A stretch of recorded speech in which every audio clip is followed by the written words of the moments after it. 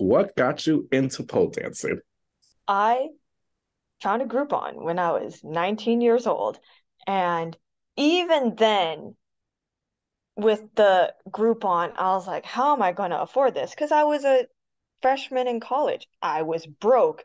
So even with the Groupon, I'm like, okay, this is for the pole business, but I still need to spend money for transportation to and from the pole business.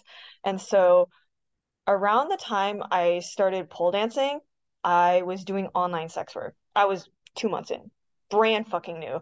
But I did have this one client who just Venmoed me $50 and was like, enjoy your pole class. And 19-year-old me was like, oh my gosh, $50 is a lot of money.